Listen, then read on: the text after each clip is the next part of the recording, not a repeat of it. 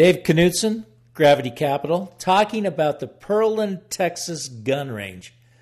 We were approached about a year and a half, 2 years ago. It was actually June of 2018. James Hilland came to us, who owned this store.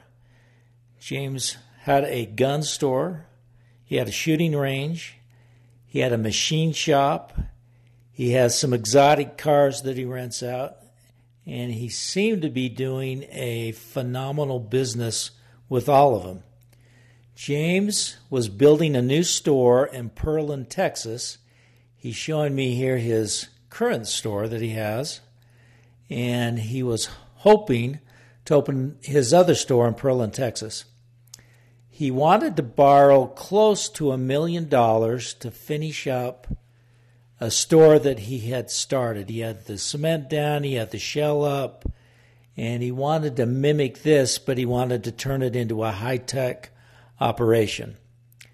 His current store sold all kinds of guns, my brother there, and he was going to modify it and make it a much better store, his new one. And he thought his new location in Pearland would maybe cater to a clientele that was larger and had more of a base down by Pearland, Texas. Here's James showing us the shooting range that he was operating at the time, and he still is, I believe. His new range was, again, to update all of these things. He wanted to put in a circulation system, air conditioning system, soundproofing, and a new shooting range that he thought many people would want to go to, of which we didn't disagree. Here's James' machine shop. He built all kinds of things, including machine gun type weaponry. There's one of his lathes. He had CNC machines. And he seemed to be keeping all that busy.